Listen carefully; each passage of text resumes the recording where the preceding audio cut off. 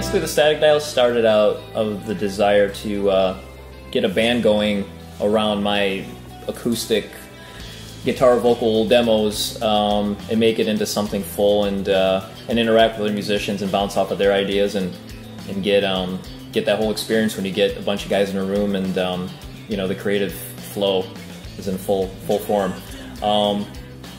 Josh has been in the band for about 6 months or so. Travis has been in the band for about a year now. I had done some stuff before with some other guys. Great stuff, great musicians, but I was always looking for a permanent band.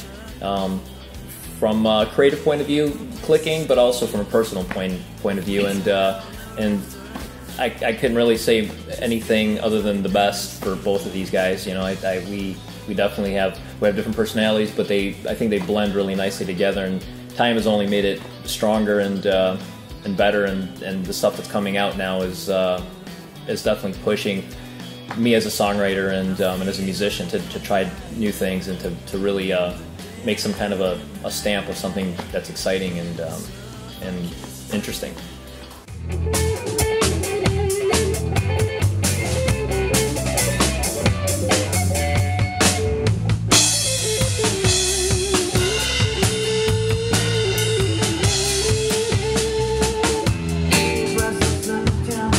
When we want to get down to business and get new material going, it's kind of twofold. On one hand, I might have a basic demo or a basic idea that I send to these guys, and we play off of that, and that might kind of get the spark going, get the flow going.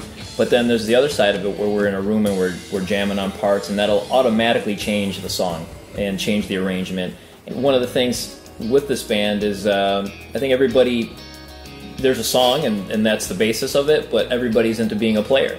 You know, everybody's into different, you know, fusion music and stuff that pushes you as a musician in general, whether it be compositional music or free jazz or just any atmospheric different kind of thing. Anything that's going to challenge us, we embrace it.